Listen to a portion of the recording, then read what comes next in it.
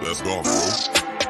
3 shots, 4 par, I just do 2. 1 putt, par 4, birdie, woohoo. New driver, info, replace, M2, par 5, fairway, what you fin do? Think I'll try to get on into, start right, good line, good view, it drew. It's like 1:30 in the morning, and we're headed 550 miles approximately to the Pine Barrens. Shooter McGavin, 2 thumbs that's up high and 2 fingers pointed at you, pew pew. Fairway to green, conk off that I'm playing. Sometimes these par 3 greens look like an island. I'm playing. All right, with Ryan French from the Monday Q. If you're listening to the body pricing of stuff, like I know I was resharing your stuff way back when a good buddy of mine, Ziggy, had a flat tire on the way to, I think he was going to, I think he was out in Saskatchewan at the time when that happened.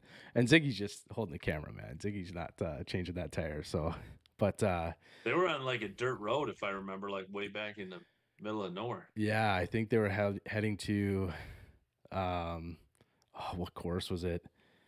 The Elk Ridge, I think. So they were like, were somewhere like in North Saskatchewan or something. It might not be, but maybe Ziggy can kind of confirm that. But we were following the page before, but that was kind of the first one that stuck out to me. And then, we've been following kind of ever since. So if you follow the pod or listen to the pod, you probably have seen some of your stuff. But can you just kind of give us an idea, Ryan, who you are, how you kind of got things started with the Monday Q info?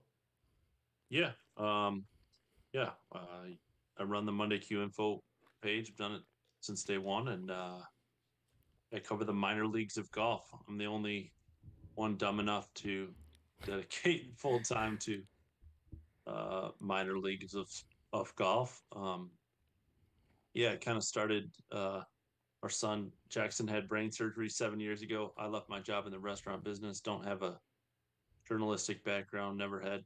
I've just always been a golf nerd. I played community college golf, and I caddied on mini tours off and on just for fun, and had gotten to know some guys, gotten to know the life outside of the golf course. And so when my son had brain surgery, I left my job, what I thought was for a couple of weeks, and I've never gone back to work. So 7 years later, I'm on this podcast, and it's been the craziest of rides. It's been pretty wild. So Ryan, originally, like you mentioned, you had done some like caddying and stuff on mini tours, and which I'm looking at a couple of my bibs over there too. It's so much fun. Like it's an absolute blast. Some of the players that you meet, some of the players that you caddy for, whether or not it's a buddy, but some of the guys in the other groups, the other caddies, it's always such a good time. But is there any like reason why it was mini tours that when you obviously the Monday Q is kind of synonymous with mini tours, with guys and girls trying to, qualify for events, right? So was there any reason why you kind of like honed your focus in on mini tours?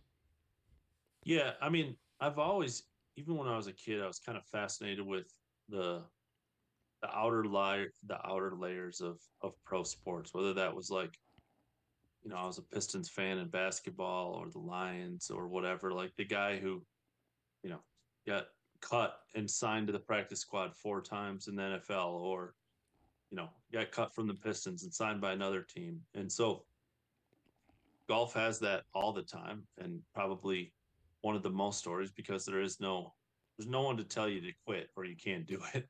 If you have money, you can tee it up. So there's a lot of stories out there.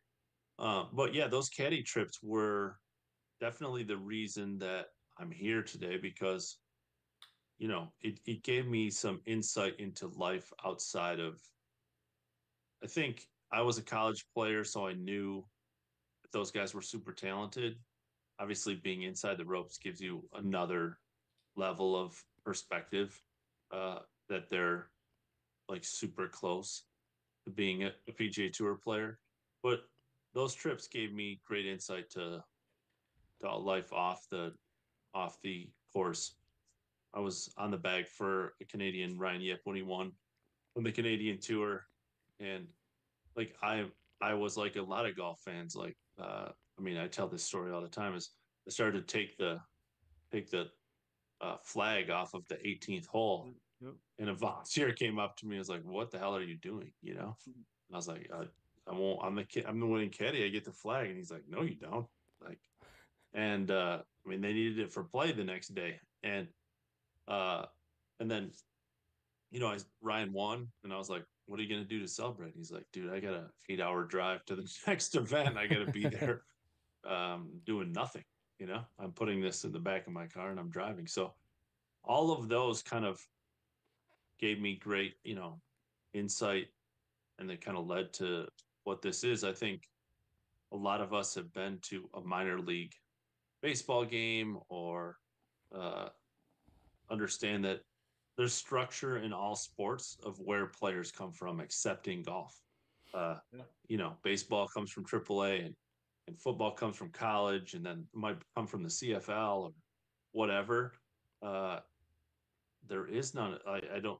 I mean, yes, the Corn Ferry is there, but besides that, players come from everywhere, and so I think looking back on why it became popular is people just had no idea this world of golf existed for the most part, or if they did, they didn't know what it looked like. Twirl, gang, gang, gang. Twirl, gang, twirl, twirl, gang, twirl, gang. Give me that driver, I let it bang. Twirl, gang, give me that wedge, I'm taking that aim. Twirl, gang, twirl, twirl. If you ain't twirling, hitter, you lame. You sick of the twirling, hitter, you gang. Yeah, I'm twirling my stick, staring it down, into the ground. It's a good chance that I'm in it. The revolution's like 100. Yeah, and it's kind of great you shine light on it too, because like you said, I mean, all the other sports, I mean, you can find AAA baseball on TV sometimes. College football's huge, obviously. You can find East Coast hockey on TV, but you'll never find a Monday Q or Q School or whatever on TV. So I think it's great that, especially for those up and coming pros who maybe even have the game at that stage to be on a higher level, but just haven't made it yet. It's good to shine light on these guys and kind of get them out there, and people might start paying attention more to kids coming up in their ranks, and then when they finally make it, it's really cool to see all the steps they took to get there, because it's a long road in golf. Long It road. is, yeah. I mean, I think, and again, I think it is true in most sports. Baseball players are in the minors for a long time, but they're in a structured environment. They're getting a paycheck. Might not be much of one, but they're getting one. And it's just not the case in golf. So, um, you know, you spend a lot of your own money. It's one of the few sports that you can have a really good season on a mini tour and lose money for the year. So, uh, it's it's an expensive sport. Again, no one should feel sorry for them. All these guys are choosing, or girls are choosing, to be out there, but I'm just trying to give some reality to what it looks like. I think, especially now, guys, is golf is unfortunately talked about a lot of the millions of dollars being thrown around, and Mm-hmm. and I just try to remind people that's such a small percentage of the players that are playing professionally across the world. So, Yeah, golf, we have talked about this before. Golf is an unbelievably top heavy financial sport. Like the money is in like you would know the stat better than I would, but I would guess it's in the top like 0.5% or something like that, where it's really getting spread out across pro golfers, right? We've talked about it's how getting worse by the day. yeah, and there's so many professional sports, right? And it's hard to pick one over the other, but golf has to be one of the top ones where like a guy that we're talking to on the pod a couple weeks ago or whatever it is, like say for instance episode 150 when we were talking to Paps, like Etienne Papineau at one point in time like is what the game he's bringing to the course each day is like one of the best games in the world. Like it was right when we were going through the Pan Am Championships, like beat players like Neiman, like Munoz, Abe Answer, you know what I mean? Like it's just absolutely unbelievable. Like the game he was playing. He's playing Corn Ferry Tour Finals this weekend, or this past weekend. So, and you just don't know where his game is going to end up, or if he's going to make the PGA Tour, or if there's going to be a lot of money in that for him or not, right? So, and then like I remember looking back to one of the stories that you featured, Ryan, with that. Remember Nick Bienz or Nick Benz? Yeah. Yeah. So like then you got just like a guy who's just one of us, Bryce, and like, do you remember that story with the guy who's like, he went pretty low at one of the Monday Qs, and like I remember I think he had like 3 or 4 beers waiting to see if there was a playoff or something like that, right? And like so there's just so many different like variables in the sport. There's so many different types of personalities and stuff. Only a very small percentage make it to the top. And when we were talking with Bo Brolt a couple weeks ago, after the pod, he was like, you really got to reach out to Ryan. Like, I think he does a lot of like really good stuff in covering a lot of these things. But like one of the things we were talking about is how like it's so hard to get from playing really good golf, and it takes you, if you're playing very good golf for 2 to 3 years, maybe you have a chance. But like we've talked about this with Craig Stefferak too, Bryce, like about how there's no immediate channel. Like it's taking so long to get there, unless you just can get in Monday in or whatever it is, play well, make a bunch of money, and maybe get another start, right? So, any success stories or anything, Ryan, that like you remember covering over the years, like anything that's kind of like on your radar that you kind of see, you saw somebody kind of get through that seems so rare for many people? Yeah, but I also think, guys, is like, a lot of that time. I mean, Patrick Flavin is a great example. Patrick Monday'd like 4 times one year and finished top 10 and made, I think, 400,000. And you'd think like, oh, 400,000. Yeah. I mean, you burn through that so fast in pro golf. And Patrick is back at first stage playing with Mark Baldwin, my business partner and great friend down in Arizona this week. They started today, and like Patrick is so good. He's literally proven, and Mark is the same. Mark has played in 3 PGA Tour events in the last 2 years, and 2 of those he's made every cut. 2 of those he's been in the top 20 going into Sunday. Patrick's finishing top 10 of PGA Tour events. He's almost got special temporary membership. But if you don't play well on the right week at the right time, Yep. it's unfortunate. Again, it's what I love about the sport. So this is not a complaint, but if this was a draft, Patrick Flavin would be drafted. Yeah. Like, and he would have a place to develop, and they would say, oh, over time, Patrick is good enough. Okay, he's on the PGA Tour.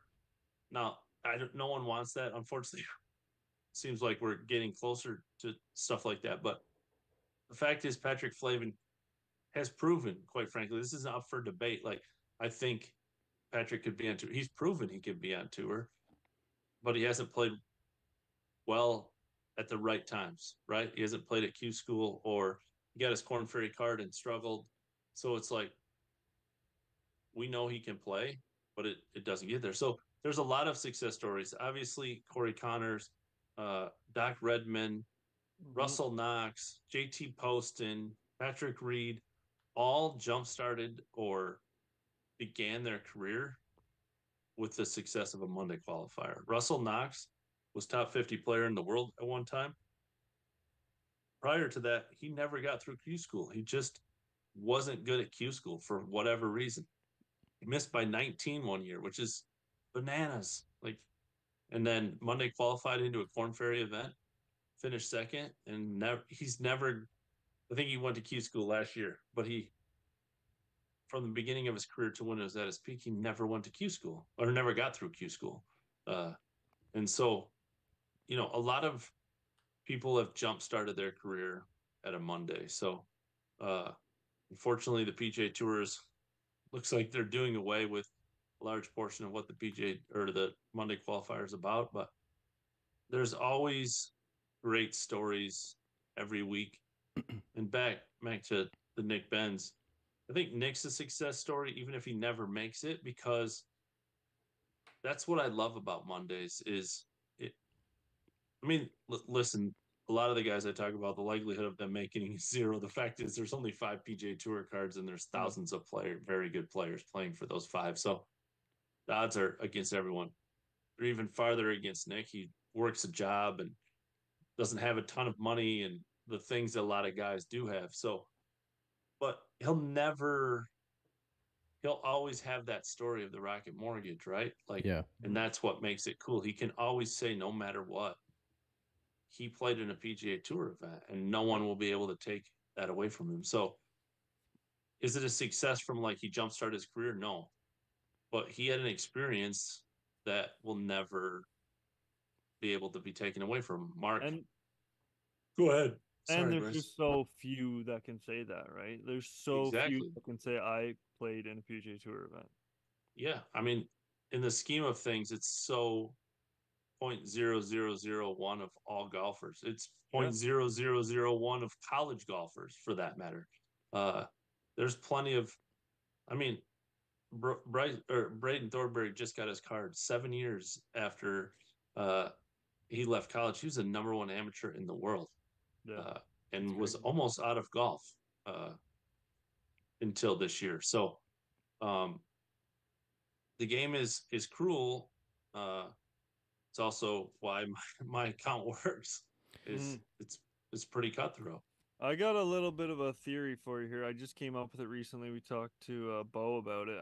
Since you're kind of in deep into this kind of, I'm gonna say lower end. Not that I kind of don't really know what the right word is, but the lower end of golf. Yeah. Um, I don't know if this will ever be a thing, but I think it would be great, and I want to just hear your thoughts on it. But what if the PGA Tour kind of took a stance on getting kids that are playing the game well at a certain point into higher tiers quicker?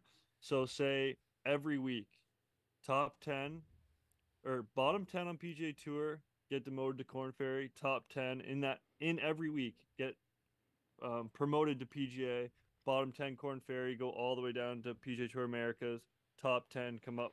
So it's just your top 10, bottom 10 get flip flopped essentially. Do you think that would work? And do you think that would um, benefit the game? Or do you think that there's I mean, too many yes. Yeah, flaws in that? I mean, I think if you had it over a longer stretch, week to week is pretty tough. But if you had a 3 month, 3 week stretch, you could do it. I think it would be amazing. Unfortunately, the PGA Tour just doesn't care about the bottom half Yes, of yes, of the thing, course. but it would be amazing. I Mhm. mean, that's my whole thing, Bryce, with this whole shortening of the field. Less cards. I'm all in on less cards if it's a more open process. Mhm. If there was regulation, you know, like the motion of the top 10, that would be amazing because that creates chances for guys every week. That's my issue with less cards. It's not the less cards, it's that it's a smaller field and a closed door. Mhm. Less Monday qualifiers, less people getting through Corn Ferry, probably going to get rid of Q School at some point. Like that's my main issue with all these changes on the PGA Tour is we're looking at another live. They're going to create rules where the top players stay forever, and the change out at the bottom of the tour is not very much. That's where we're headed. And Mhm. that's the unfortunate part. So I would love to see that. I would love to see any system. I'm all in on going back to, for those listening that don't know this, PGA Tour fields used to have like 50 exempt players, and Mondays had like 70 spots. Everybody 51 and below, we're talking like big names nowadays, would Yeah. be in the Monday. And you have to get through the Monday. And that's how the bottom half of the field Mhm. filled out. So I would love that. Obviously, that's a pipe dream at this point. But I just want the PGA Tour was has always been a pretty closed shop. It's getting more and more closed, and it's really unfortunate. So yes, I would love any movement that Yeah. creates So opportunities for players. my theory just behind that is like we kind of talked about with ATM Papineau, like you can be so good at on your game and be so good, and the difference between top end pros and these guys that are battling for cards is very, very minor in the grand scheme of things. Yep, And if you can just have even 3 months, 4 months of just great golf, you can still not go anywhere with it. You know what I'm saying? And yep, I feel like it's so frustrating, like even as a fan to see, because like there's so much potential down in these lower tours and mini tours and Monday Qs and this and that, but no one ever even gets to hear the name of the person playing, or like they just get lost in the weeds essentially. And I just think it's such a shame that these all this talent gets essentially goes to waste because you just have to be good for so long to make it, you know? yeah, and it's hard for those players to, Bo's a great example. Bo's been amazingly close at some Mondays. See him at Nebraska. He struggled today in first round of the Q school, but like he's so good, right? And if he doesn't make it this year, whatever that final year is, where he says like I can't do it anymore, Yeah. I don't think for a second he's wasted any of that time. But if you're Bo, it's hard to not look back and go Yeah, like, you feel that way. I've done this for 7 years and all it's got me is in debt, you know? Yeah. And uh and you know, it's you got to find the right, he's married, you got to find the right wife, you got to find the right spouse, you got to find the right parents that are willing to help you out and be there when, Sponsors. yeah, Mhm. everybody. I mean, I use Mark as an example all the time because I talk to him every day, and he's a business partner and he's a pro golfer, but he lives at his in-laws house, vacation home. You got to get commitment from them. You got to Yeah. get commitment for your wife that that's okay, that you don't own your own home and you're going to live, part of the year is their vacation home, but like part of the year with your parents. And like, On the road. it's a buy-in by so many people. And again, everyone knows out there, Bo knows, Mark knows, Patrick Flavin knows, that the odds are that you're not going to make it. And so that's hard. But it's also, I think what people see in my account through the players I'm talking about is, despite those odds, people and their support team, their spouses, family, friends, like support someone chasing their dream. So, Yep. so the few success stories, you lean on them, and all those guys lean on them. So, Well, too, like to kind of go back to like the relegation and how exciting that would be. One of the sentiments that both Bryce and I shared was like the PGA Tour doesn't want to see JT playing on the Corn Ferry Tour, right? Yeah. It's just like it's not something that's one of their more marketable players. Or like I remember a week, it was a Tour Championship, I think, and it was him and there was JT and Rory both at the bottom, right? So like with a theory in that sense, if you're playing for your game each week, then or you're playing for your card each week, then you would see some of the top players have to make their way back, and a lot of them would, but some of them would not, right? So I think that's that makes it's a money thing. There's a lot more marketing in in Justin Thomas than Ziggy Nathu. Sorry, Ziggy, to pull you into this one. you don't want to be, but yeah, it's just one of those things, right? It's kind of like it's just how sports work. It's how professional sports work, and we're kind of seeing that Ziggy on. just catching strays. Yeah, sorry, Ziggy. Yeah. I didn't mean to like bring you into Sorry, this, but Ziggs. yeah, man, sorry, buddy. But it's I'm still your second favorite caddy, right? That was I'm still hurting from that time where I didn't realize it wasn't his favorite caddy, and I learned that live on a podcast, Ryan. So Oh, that was that's tough. rough. That was tough. It was Yeah. it was I think Tough it was scene. Dan Pickles or something like that. So I'm haunted by that still. So sorry, Zig. I get But- you. I understand. But it's kind of just one of those things where that's kind of when you become, somebody like the three of us on the podcast, you get a little bit deeper in, you got so many friends like Mark Baldwin and stuff like that. You got so many friends that are like, trying to make it to that next level. And it seems like, there's some gatekeeping there, and that's a little bit tough, right? Like that's tough for them to realize their career. And they're in a lot of, like we've seen, at Corn Ferry Tour Finals, they're not even one stroke different. Like there's one stroke difference from them getting to like the PGA Tour, having full status, or not at all, right? So Yep. it's really tricky for players to, I don't know, to get there to where like the money is that they can like not live at their in-laws and they can like have a family and feel some type of security for a period of time, whatever it is, and then it, Well- and if you well, spike a even just win, like afford- yeah, Even just to afford to play in the next tournament. exactly, right? But Yeah. Ryan, can we Yeah, I talk mean- like a little bit about Mark? Like your friendship with Mark, because I remember Mark from like he was in I think he played in one of the good championships. You did. Yeah. And he did really well there. His game's so clean, and then he had like the stuff with Phil right afterwards, I think, right? Yeah. I think Phil invited him by to like work on some of his games. So did he share like that experience with you at all? Yeah. We don't share a lot of that, but I will share, like, he's at Phil's a lot. He and Phil are pretty close. He was at Phil's 3 days ago, getting ready for Q school. Yeah, Phil's been amazing. I was texting with Phil Mickelson today, which is wild to say out loud. Cool.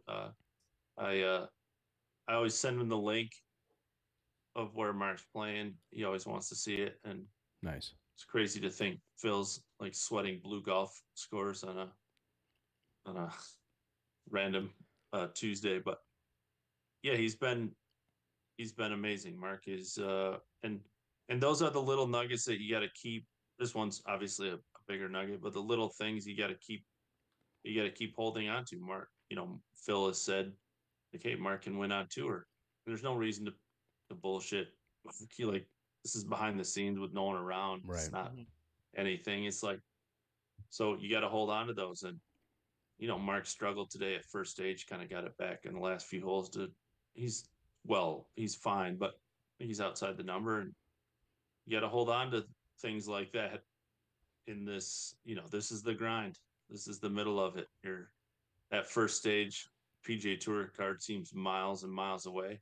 You don't bring your best stuff on the first day, and you're like, okay, dude, like Phil Mickelson has said, or whatever that is for whatever carrot, I mean, Yeah. Patrick Flavin has to say, like, man, it was 18 months ago. I finished top 10 in a PGA Tour event. Like, Yeah. I know I can do this. You got to, like, just, again, that carrot is so big.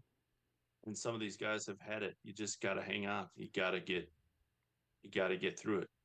Mark called me today and he's like, down understandably. And I was like, dude, last year at first stage, we were under a tree on the 18th hole in the second round. It started to pour rain. You were like 5 outside the number. We were directly behind a tree, completely fucked.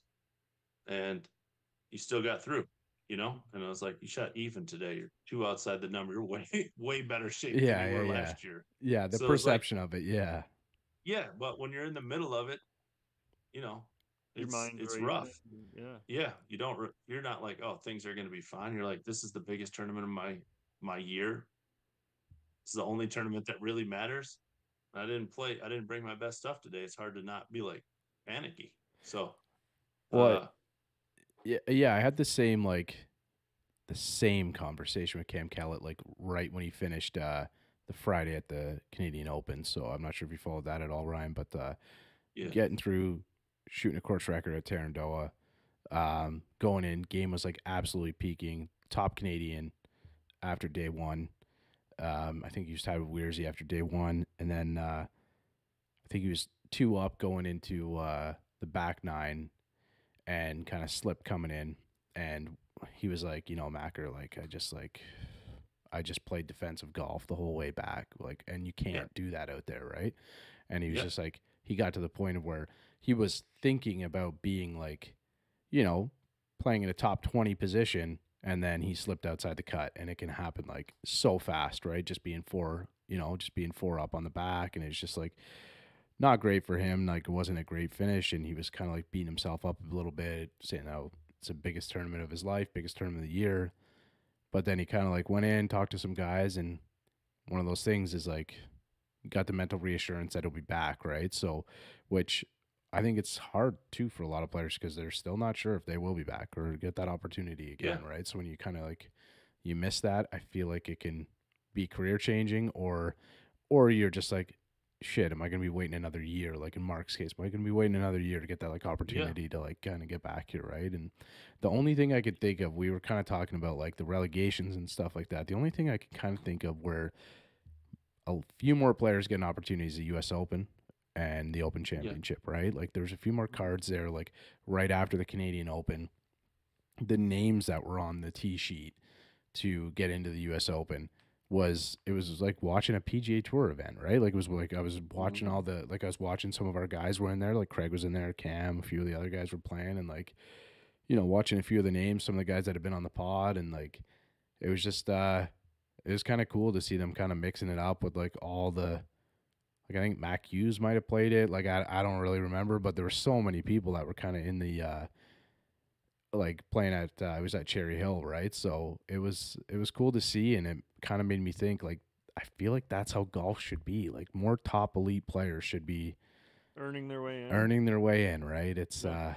it's because once you get that status, like it's there for like a year or whatever it might be, or all it takes is a couple like decent weeks throughout the year to keep that, right? So there's got to be a shakeup in golf. But is there any tournament stretch or anything like that, Ryan, that like you really follow, that you like any time of year, like in the in the mini tour yeah. I world, that mean, kind of is a peak for you? yeah. I mean, this time of year, and then U.S. Open is. I mean, the Waste Management is my favorite Monday, but this time of year, I mean, really sums up.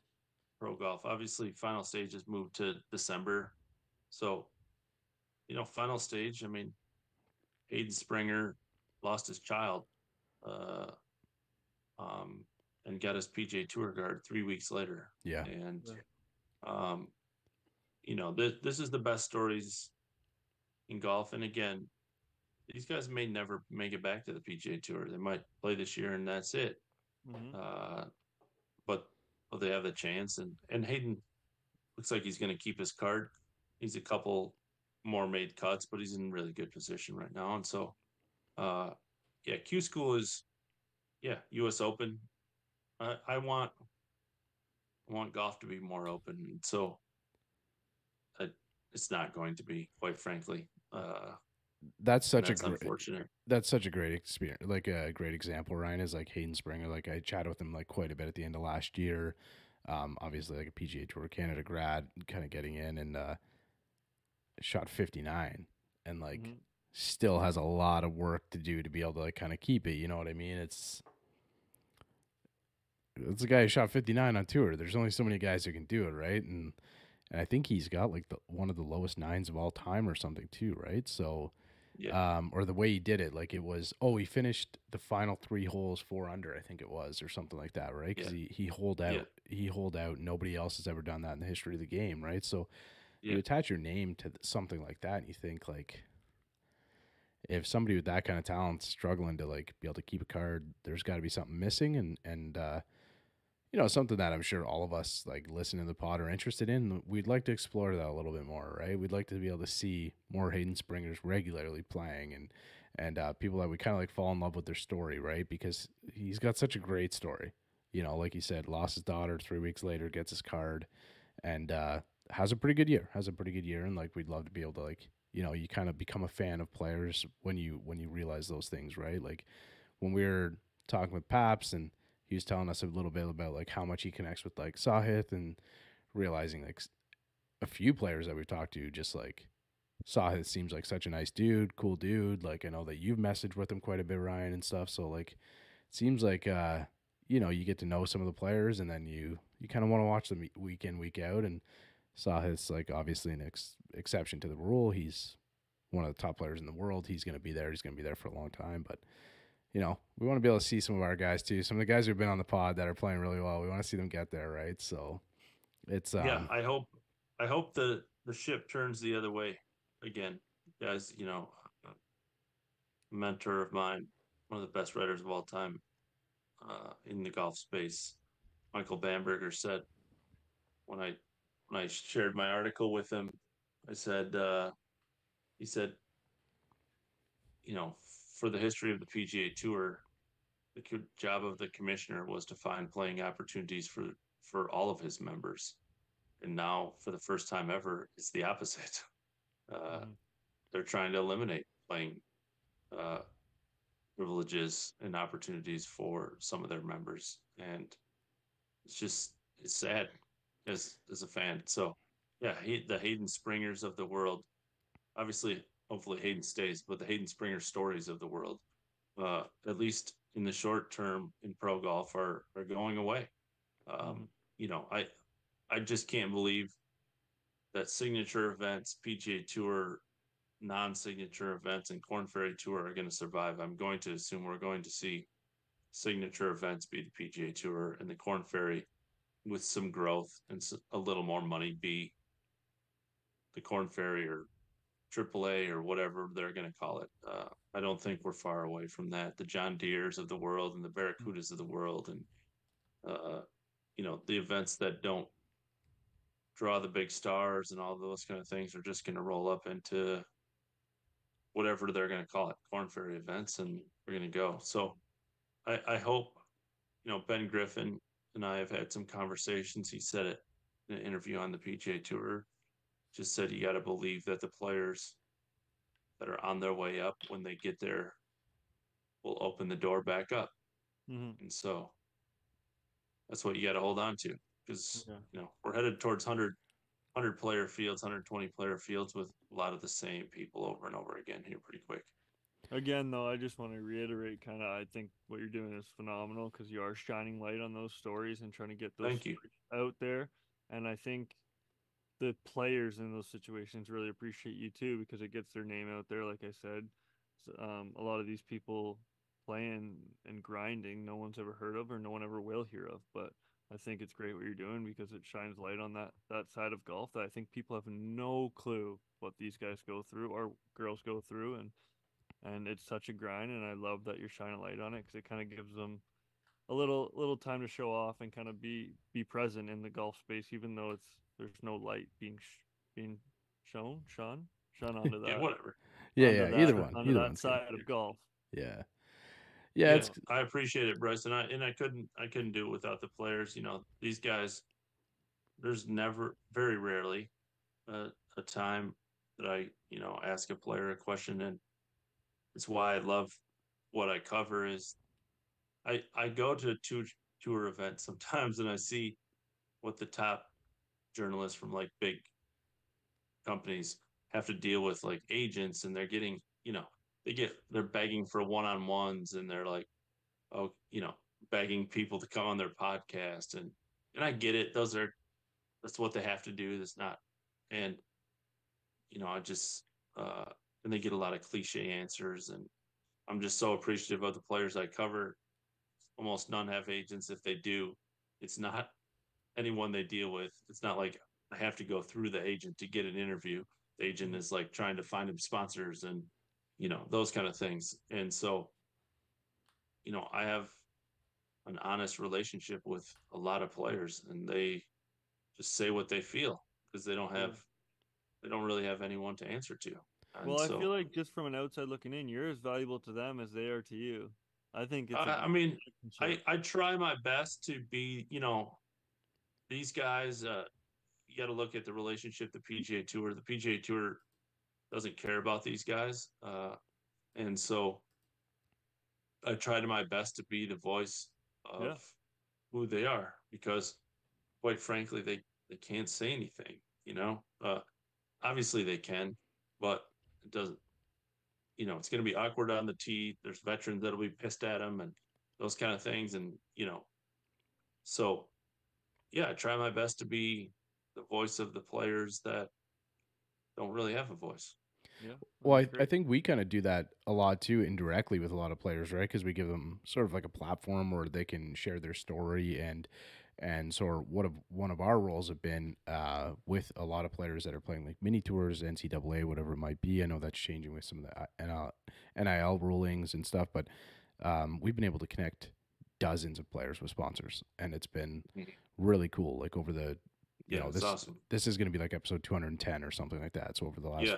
4.5 years, Bryce and I have been able to meet, create bonds, create friendships, and then kind of follow their game, become like friends and fans of them, right? But also like Yeah. we have a partnership with like a great company, Full Wedge up here. We've talked with dozens and dozens of other brands. So we're able to kind of like connect that, make that connection for them, and hopefully help them out when they're trying to get across Canada or across Yeah. PGA Tour Yeah, LA to the like in next the past, tournament, right? one week Yeah, at a time. exactly, Well, yeah. right. So Just to add on to Mac, you kind of briefly touched on this, but our thing is kind of similar to yours. It's like if I can give you, or me and Mac, if we can give you a little bit of exposure, like it's better than not having it. So that's kind of been our whole motto with this whole thing is like small It's company awesome, guys. players. Yeah. You come on, you give your spiel, you talk about yourself or your company, and we just, even though we don't have millions of listeners, I mean, at least there's another a couple hundred or a handful of people that know about you now that didn't know about you before, kind of thing. And I think we find joy in that, and like to hear people's stories, and I know you're doing Yeah. a similar thing, and I think it's good. It's good for the game. well, Yeah, for sure. I mean, keep at it. And yeah, I mean, it's super rewarding to, I've been, again, this is all my followers. I just have a platform. It's like, put out Venmos and raise money or companies. And again, if it's $500 or 50,000, like, just get the guys to the next event. Yep. See, Yeah. it could change their life. So, um, been plenty of guys who've gone broke.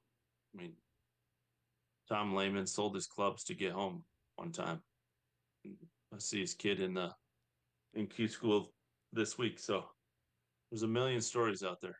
Oh, there definitely is, and it's cool to be able to share them. And like even your Ryan Yip story, it's cool because the golf space is so small. Like I was at last month, I was up visiting Bryce, and we went out and played Travis Point, which it's not that far from your area too, there, Ryan. And then I was over at EMU. A good friend of mine, Andy Walker's the head Yep. coach there now. So like we did a pod with Andy, and then Ryan came out after and just kind of like introduced himself. We were shooting the shit for a little bit, like great guy, and like turns out to be somebody that you've caddied for. You know what I mean? It's just like Yeah. such a small world. There's although there's thousands and thousands of golfers, one of the things that we kind of when we were connecting with Bo, we were saying it was such a small world, and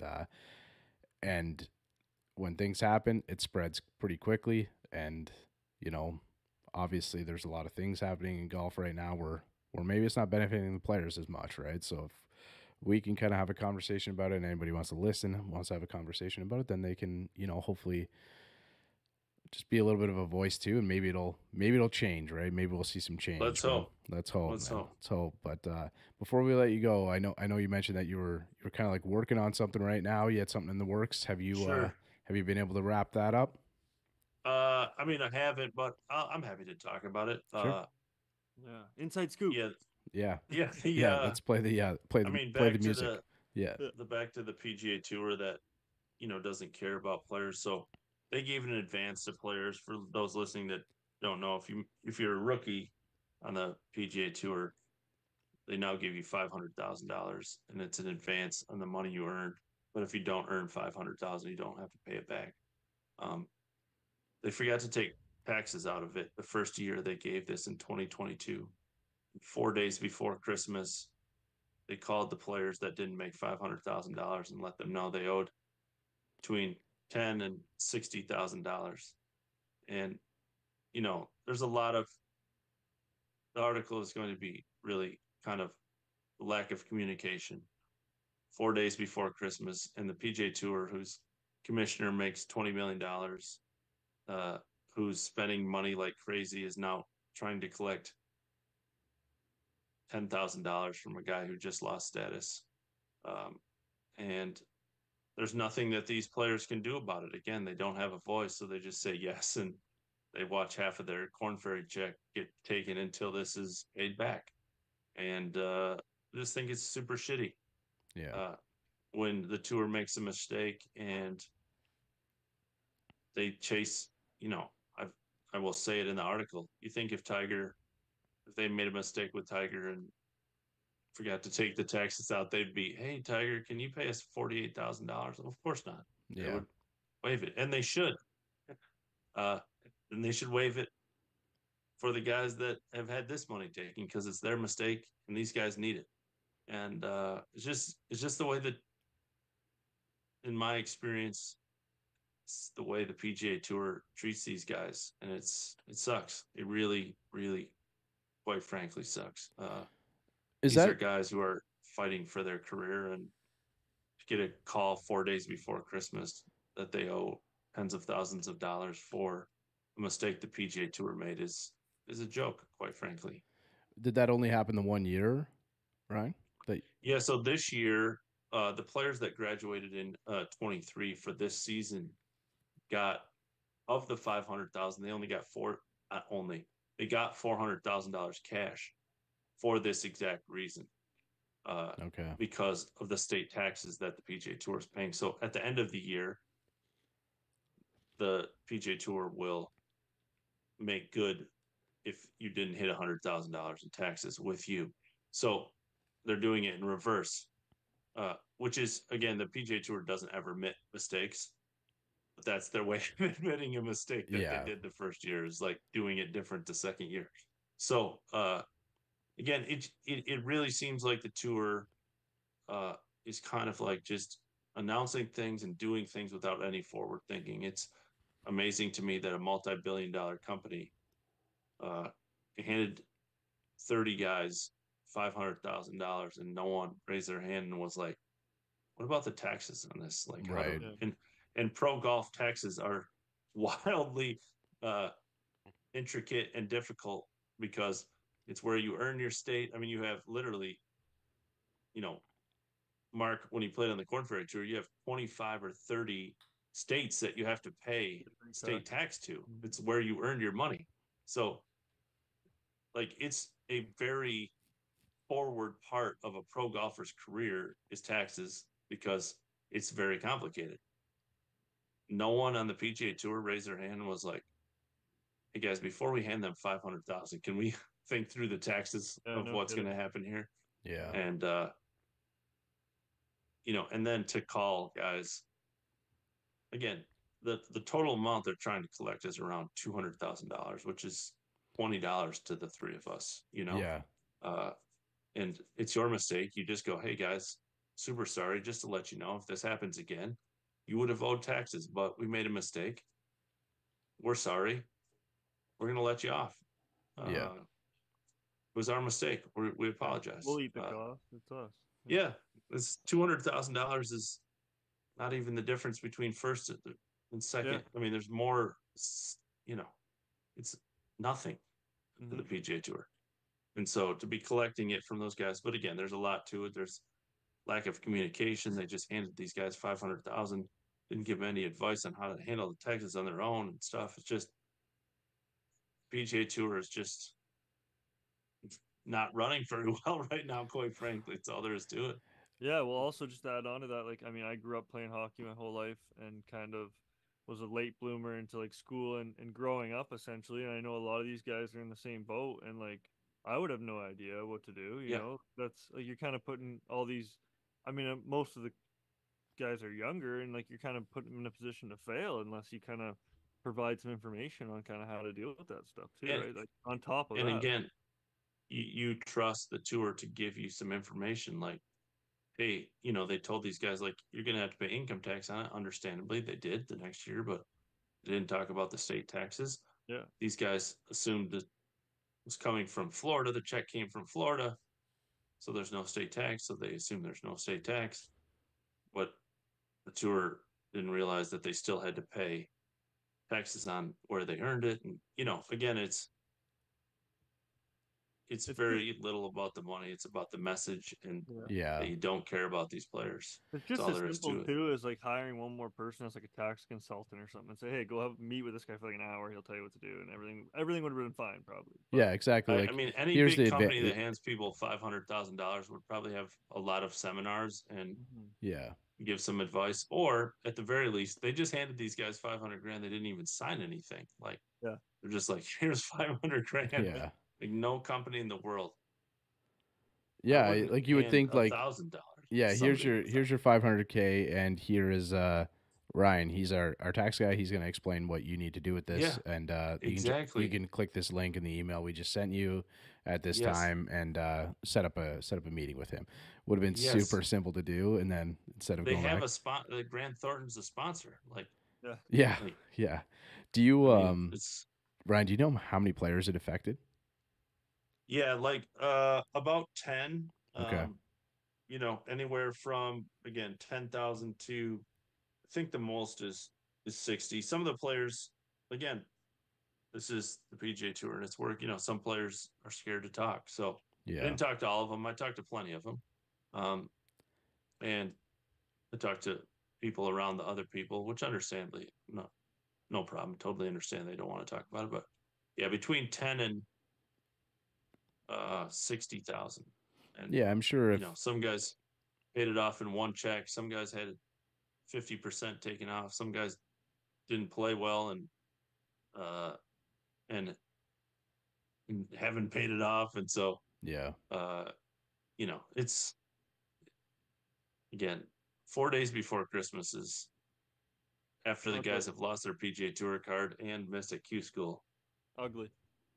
that's a I'm going tough to look. assume you realized that the situation about 8 or 10 months prior to that, when the first event happened, and you're like, wait a minute, we're paying state taxes for these guys, and they're not. So, yeah, this is not a well-run organization. It seems from the outside right now. There was probably like only 3 days worse that they could have probably brought that up, and that was like the next 3 subsequent days before Christmas. But like you say, there's that 8 months of 150, 180 days or whatever it is that somebody realized in that period of time that yeah, they were paying the Yes. tax and the players were going to have to at some point, right? So Yeah, they hoped that everybody got over 500,000. Then it wasn't an issue. They just took a little extra money.